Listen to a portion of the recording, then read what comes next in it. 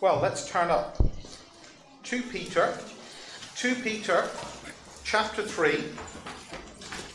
We're just going to read from verses 3 to 15. And as we do that, just to explain to my team and anyone else who's visiting or hasn't been here for a while, we through our summer weeks, we're going through a series on the fruit of the Spirit. And back in Galatians, where we see this list of what it looks like to be a Christian with the Holy Spirit residing within us, and we see this wonderful list of the fruit of the Spirit in our lives, as a purpose for it. It helps us to crucify the flesh, to determine to live for Christ now, even though we still are struggling in a world of sin and we're still struggling with sin ourselves. The fruit of the Spirit should be released, should be prayerfully gained in our lives so that we can crucify the flesh. It means keeping in step with the Spirit through our reading of the Word regularly and through keeping our prayer life active. And in all of that, it then impacts positively on the church as well, Paul reasons, in that it can crush conceit, that prideful attitude that can appear at times and be a cause of division in church life, and even through a week that we're about to embark on together as Christians. So it's important that we think about and examine the fruit of the Spirit. But this morning we're thinking about the fruit of patience. So let me just read this passage from verse 3 of 2 Peter chapter 3 and think about this subject. Knowing this, first of all, that scoffers will come in the last days with scoffing, following their own sinful desires. They will say, "Where is the promise of his coming? For ever since the fathers fell asleep, all things are continuing as they were from the beginning of creation." For they deliberately overlook this fact, that the heavens existed long ago, and the earth was formed out of water and through water by the word of God, and that by means of these the world that then existed was deluged with water and perished. But by the same word the heavens and earth that now exist are stored up for fire, being kept until the day of judgment and destruction of the ungodly. But do not overlook this one fact, beloved, that with the Lord 1 day is 1,000 years, and 1,000 years is 1 day. The Lord is not slow to fulfill his promise, as some count slowness, but is patient towards you, not wishing that any should perish, but that all should reach repentance. But the day of the Lord will come like a thief, and then the heavens will pass away with a roar, and the heavenly bodies will be burned up and dissolved, and the earth and the works that are done on it will be exposed. And since all these things are thus to be dissolved, what sort of people ought you to be in lives of holiness and godliness, waiting for and hastening the coming of the day of God, because of which the heavens will be set on fire and dissolved, and the heavenly bodies will melt as they burn? But according to his promise, we are waiting for new heavens and a new earth, in which righteousness dwells. Therefore, beloved, since you are waiting for these, be diligent to be found by him without spot or blemish, and at peace, and count the patience of our Lord as salvation. May God bless the reading of his word. So this morning we're thinking of the fruit of patience. Am I the only one here who struggles with impatience? I don't know. I've noticed that as I get older, I'm a little bit more passive. Sharon may disagree, but patience. My impatience becomes something that I keep within myself. When I was younger, it used to come out with anger. It used to come out with unnecessary tension and difficulty, perhaps in the home, because I was expressing my impatience and it was presenting itself through anger, and it wasn't helpful for anyone in the home. So maybe you struggle with impatience. I think we all do. And that moment, when you're online, maybe watching a program and it freezes, and even that can cause you to be impatient, can't it? How annoying to have to wait for the scrubbing to stop and the program to keep going. And then there's the pain, isn't there, of waiting for the right relationship or the right exam results, or if you're not well, waiting for the right test results, or you're looking for that job that you really want that you still haven't got, or even just this week when you're having to listen to someone and not interrupt, even when you're convinced that what they're saying is wrong. It all brings us to being impatient, doesn't it? It's so hard to be patient through our own strength. And we might try and rush into the things we really want or say what we're dying to say, and that's when our impatience can bring on a whole new set of problems in our lives, of course, all undergirded with our sinful fallenness. It all started, of course, in the Garden of Eden, when Adam and Eve's impatience with God, prompted by the temptations of the devil, caused them to break God's law. They decided to believe Satan's lies. It caused them to think that God's provision wasn't enough, and so they impatiently grasped for more when they grasped the fruit. And since then, every human being has been plagued then with impatience, wanting things they don't have now. And people run their own lives believing the lie that they know better than God who has made them. And so, yes, impatience is part of our fallenness, isn't it? But we know that Jesus modeled something very different. Jesus modeled perfect patience on earth. He showed us through his obedience and suffering and death what patience actually looks like, and before God what patience is and how it is connected to this willing obedience to God. And so the question this morning is, how does the Holy Spirit give us Christ-like patience? Well, we need to think about God's patience if we're to know the fruit of his patience and work through us. And in this passage this morning that we're going to look at for a few minutes, Peter shows us how God is patient in three ways. And we see how God is patient. As we see that, we can express the fruit of his patience through the fruit of the Spirit in our lives today, through this week of teamwork, and as we serve together. And the first thing we see in verses 3 to 6 is that God is patient with his promises. God is patient with his promises. God's promises, of course, we know, stand forever because he is forever. He is eternal. But let's just have a look at those verses again in verses 3 to 6. There's a mention there of scoffers, isn't there? What does it say?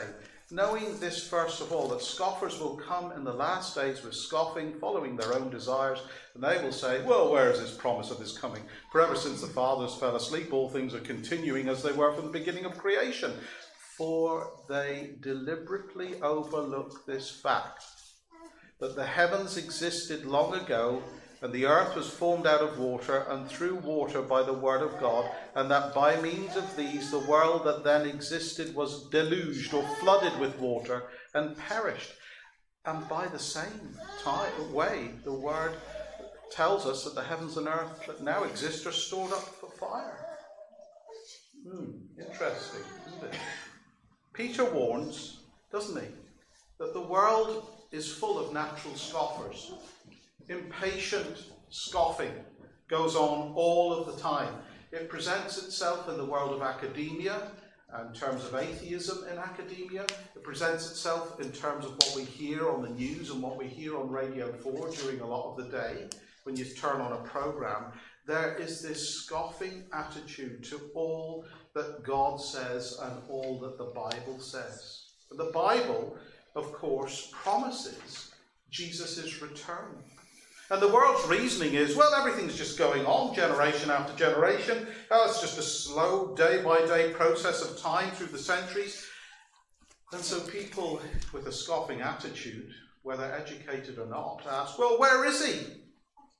This is the common, fallen, impatient, scoffing, mocking, dismissive attitude of those who do not have the Holy Spirit. But you see what the text tells us in verse 5. This attitude is due to a deliberate choice. See that in verse 5? It is a deliberate choice amongst people to forget or reject the truth that there is a God who's made everything. And people without Christ twist the original understanding of how the world was made by the living God and have taught themselves alternatives and push God out.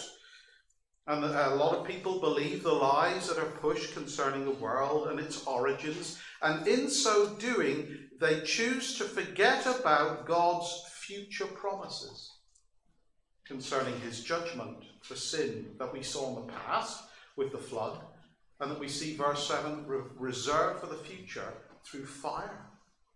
They choose to forget those times when God's long-suffering patience towards sinful people ran out in ancient history. And also people who reject God and his eternal nature scoff at the flood, which in fact God uses to point to the true prospect of future judgments. What this world is reserved for in the future. We see what it is in verse 7. The proof of the pudding is the flood of the past, that God is going to judge the world, but we see he's going to judge in a different way. See verse 7? By the same word, the heavens and earth that now exist are stored up for fire, being kept until the day of judgment and destruction of the ungodly. So God isn't just patient with his promises. I hope you can see that. God is also eternally patient with his purposes. Just looking at verses 7 to 9.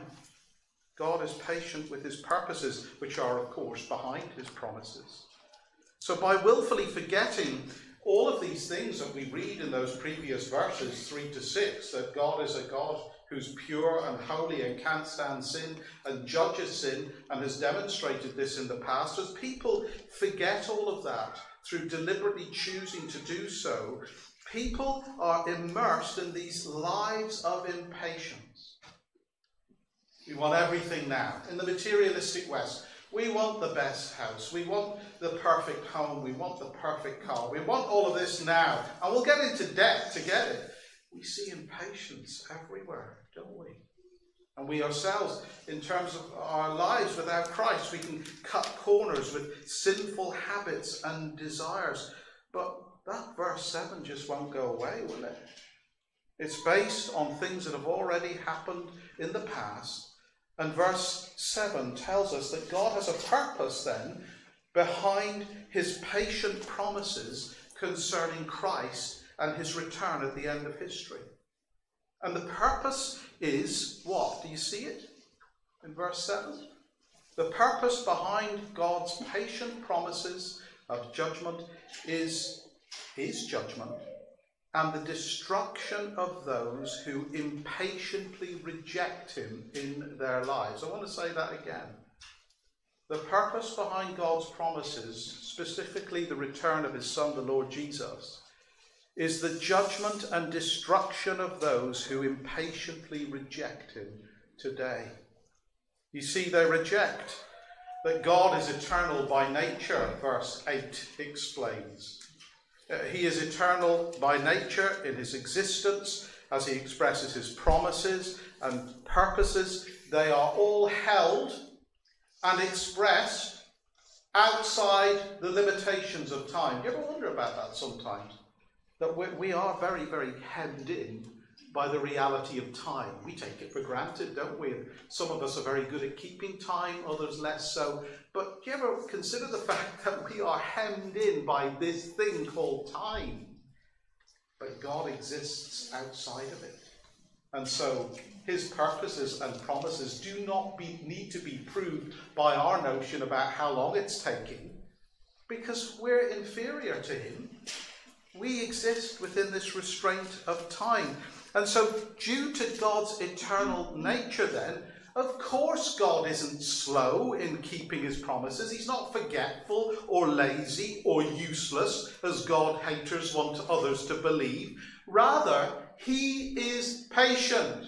He's being patient with you right now if you're still rejecting him this morning and want to live life according to your own rules. He remains patient, not wanting you or I or anyone else to perish. Of course, if we know the Lord Jesus this morning, we know that, but we can still struggle with our impatience. And as an example, I just want to read a verse that can be frequently misunderstood by even believers at times. Jeremiah 29, verse 11. Jeremiah 29, verse 11. Perhaps some of you know it already. What does it say? Jeremiah is inspired to write and say, God speaking in the first person. For I know the plans I have for you, declares the Lord.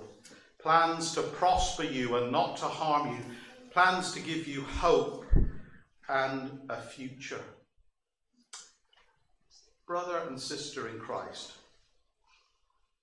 are there times that you're feeling impatient because you read a verse like that and think, well, I don't feel as if I'm prospering.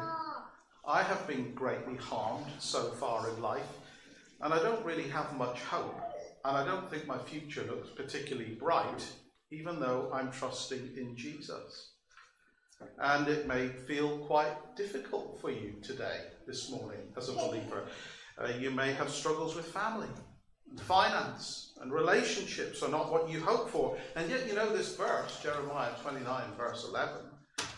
Does that mean that you are part of God's patient promise this morning? Has God let you down? Does your impatient dismay, because it doesn't feel as if Jeremiah 29:11 is working in your life, leave you with a little cautiousness towards God? You would never express to the pastor or anyone else, but maybe a coldness, slight coldness, and a sense of obligation to church now that you feel you're a bit disappointed with this Christian walk. Or can I say to you that we can very easily misunderstand and miss that all of God's promises and all of God's purposes are only fulfilled in his Son, the Lord Jesus Christ. And so the plans, as we read in Jeremiah 29, for example, God has for those in Christ are still faithfully true.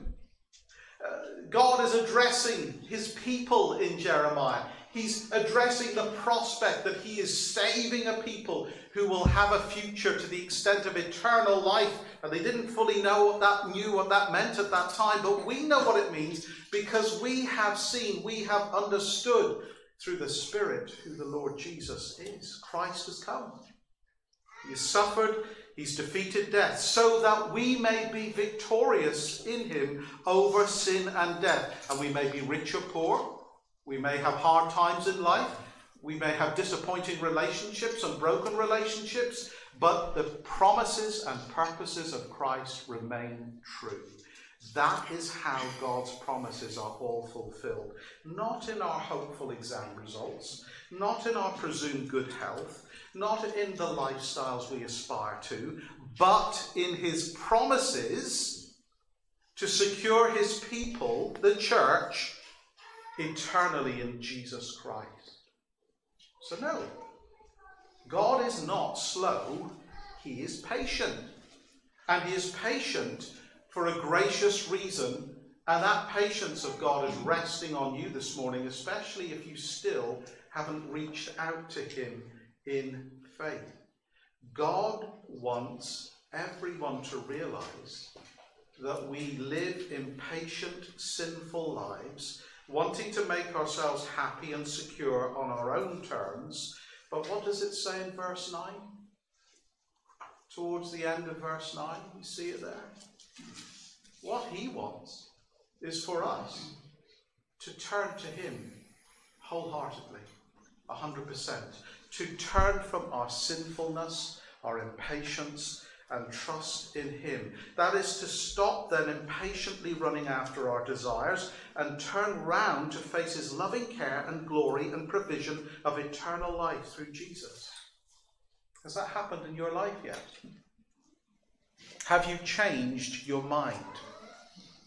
Is your mind now fully caught up and identifying with the promises of Christ presented to us this morning through the work of the cross, where forgiveness is found and eternal life is given as we walk with Jesus? See, God is patient. But not only that, he shows us what patience looks like, what the fruit of patience in the believer's life looks like in verses 10 to 13. Maybe just to recap, let's read it. We see from verse 10, "But the day of the Lord will come like a thief, and then the heavens will pass away with a roar, and the heavenly bodies will be burned up and dissolved, and the earth and the works that are done in it will be exposed. Since all these things are thus to be dissolved, what sort of people ought you to be?"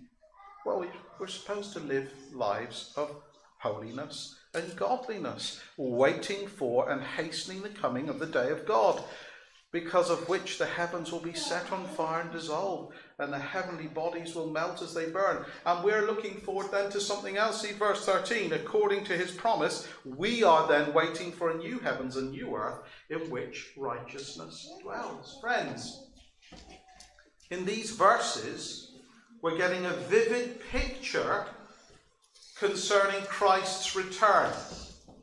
It is going to happen, and it is going to be traumatic and shocking, especially for the scoffers, especially for those who haven't turned to Christ in this life. It's going to be beyond our imaginations, and yes, it's going to be disturbing, to say the least. Look at verse 10 and the end of verse 12 again. You see the description of what this world is reserved for in verse 10. It's going to come unexpectedly, the Lord's return. It's going to come with a roar, and everything will be burnt up and dissolved, and the earth and all the works that are done in it will be exposed. They'll all be laid bare, it says in the NIV. And we also see in verse 12, towards the end of verse 12, everything will be set on fire, dissolved, the heavenly bodies will melt as they burn. That's not very comfortable reading, is it? Especially if all that you are and all that you think is all firmly attached in this world. It's temporary. It's going to burn, folks. I don't want to labour the point, but I think it's important to understand, if you're to have any concern and motivation, to trust in the risen Lord, because his return is going to be unexpected. Nobody's going to be counting down to a particular day. I remember when I was in Dublin in the 90s, there was a thing that, of course, the Dubliners call something else. It was a countdown clock in the River Liffey. When you're going over the bridge, you look down, you see a digital countdown to the year 2000. And, of course, the Dubliners called it the Toim and the Sloim. But it was just a countdown clock that was telling you when the year 2000 was going to come. But we're not going to have a countdown clock to Christ's return. We don't know when it's going to happen, but we do know it could happen at any time, because his work is done to bring a people to himself. He's ascended to heaven, he's seated at the right hand of the Father, and he is waiting for that signal to return at any time. And when we read then the rest of verse 10, we read complete and utter destruction of this world and the heavens above. And I can't imagine that. I can't imagine what that's going to be like, but I know it's going to be awesome and shocking as we see this world die. And then in verse 12b as well, we read about flames. We read about complete fire. And of course we know a lot of folk in Greece and Italy and other parts of the Med know exactly what that's like, as they're experiencing a snapshot, really, of the world's end. So here's our future reality, folks. Everything burns. And that brings us to our approach then to living in response to that truth, that this world is temporary. How should we live in the present if this future is true? Well, what do lives in Christ look like? What does the fruit of God's patience look like in our lives? Well, look at the end of verse 11 and verse 12. Here is what patience looks like. You ought to be living lives of holiness and godliness, waiting for and hastening the coming of the day of God. It's simple, isn't it? Christian fruit of patience in the Holy Spirit is focusing our lives not on, I want this, I want that, I need this career, I want that house, I want that holiday. Rather, our real focus, our inner core of our being will be, how can I please the Lord today? How do I follow him today? I need to be part of a church and be an accountable member of a church. I need to get baptized, just as Kerry told us, if we're professing faith in Jesus, because that's what I should be about today, because of everything that I see here in these verses. I need to be all out for Jesus. I need to set my life apart from him, because he's coming back. And yes, he is a patient God, and he's remaining patient with me right up to right here, right now in your seat. But I need to live for him, because we know that this isn't all there is. And, you know, the mantra of our age is eat and drink and be merry, for tomorrow we die. And, you know, we maybe see that when we're students, and we find that hard to deal with our peers, because it seems to be perpetual partying. But that's not real life.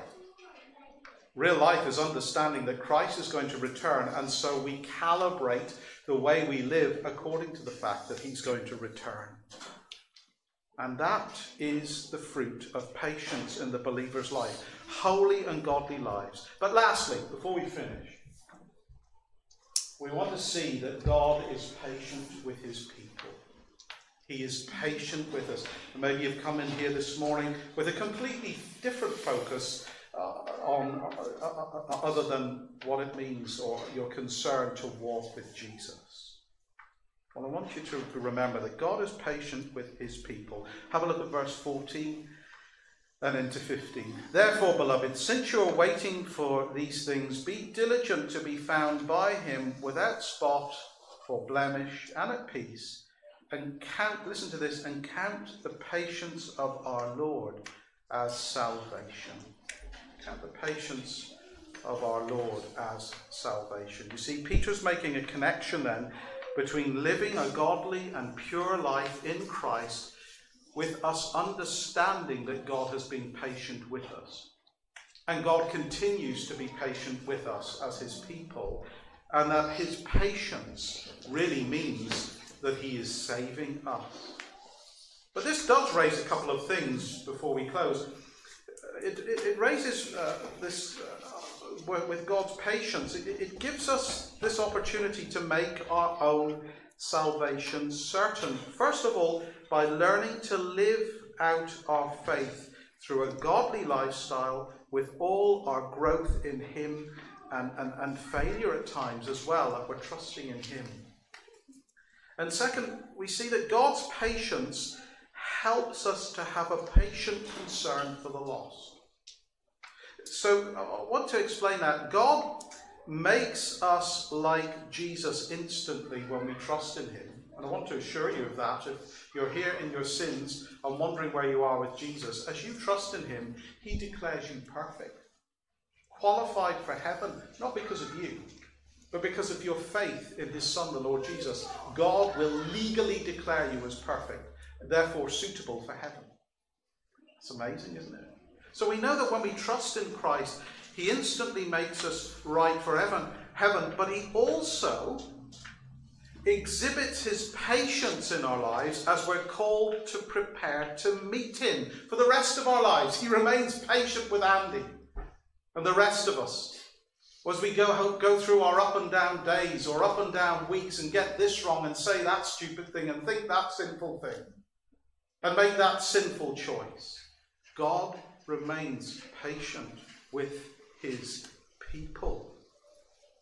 So we have to work on being patient with ourselves and with others. How patient are you with yourself as a Christian? Do you get inappropriately stressed and depressed when you think, oh, I've done it again, I failed, oh, maybe I'm not a Christian, or maybe I'm fooling myself because I'm always getting it wrong, why can't I be perfect? We beat ourselves up at times, don't we? We can feel crippled by our sinfulness, but isn't that exactly why Christ came? Isn't that the purpose of his ongoing work in us? He has taken away our guilt so that we are freed up to just keep walking with him. And when we fail, And when we test God's patience, we can remain confident in his patience and willingness to forgive us as we bring our sins to the cross. Christian friend, don't get tied up in knots over your inevitable failures. Bring them to the cross and remain in Christ. You know, that's not a license to embrace sin, of course. But neither should we be paralyzed by guilt as the Lord's people. That is a lie of Satan if that is what we're doing. We need to keep walking with Christ and bring our sins to him, confident, trusting in the completeness of his sacrifice for us. But just as with the Spirit's fruit of patience, we ought to be patient then with ourselves. We must work on being patient with each other. And hey, what a wonderful week. Now's the chance. Now's the opportunity for Andy to bite his lip at times, as well as others, and for us to exercise patience. Because we've learned that God is patient, and if he's in us, and if we're trusting in him, we are going to be able to exercise divine patience amongst others. Because you're going to see my faults this week, and I'm sure plenty of you here have seen loads of them already, but you're going to learn about my faults if you don't know me very well, and I'm going to learn about yours. And it's going to be easy just to go off and complain to somebody else rather than the person who's offended. So, they're really annoying, aren't they? They really make me impatient. But we're going to have to love each other. We're going to have to show patience. And yeah, we're doing this because we're meant to be reflecting God's love. Who he is love. And he has been eternally patient with you and me all along, even after he saves us. He remains patient with us. He gives us time and space to grow, to make our mistakes even, to trust in him and to change into the likeness of his Son over the years of our lives. And so we, if we understand that, will be patient with others. You know, people leave churches because they've run out of patience. They run out of patience with people and they go, that's it, I'm away. I'll write a nice letter to the members' meeting. See ya. It's impatience. They've lost the fact that God is patient with them. It's a hard thing to keep going and to remaining trusting in God and expressing his patience. And then when we look beyond ourselves and our relationships within the church, of course we need to invest time and energy into people. We need to pray and continue to reach out. And we must remain patient then, even if we don't see people clearly being saved through our witness. What are your expectations for this week? We want to see people saved, but we mightn't see people saved this week. But we leave that with God. We remain patient as we serve him thoroughly and with a good heart, knowing that he in his patience is dealing with every person that we will reach, young and old. You see, only God can give us this patience.